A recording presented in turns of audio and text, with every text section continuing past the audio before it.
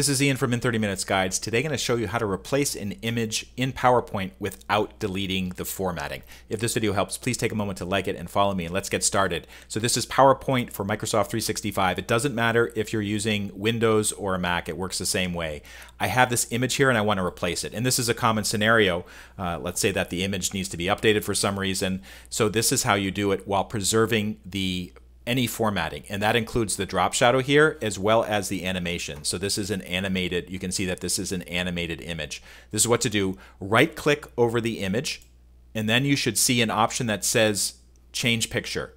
Choose from a file or wherever it's located. So I have something on my hard drive. This is basically the same no matter, if you're using Windows or a Mac, it'll open up the kind of the Finder view or the File Explorer.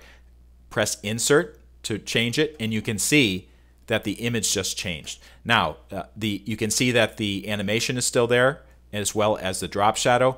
You may need to move some other stuff around, like if the image is too big, or the arrow needs to be moved, or like this box needs to be, blown up in some way.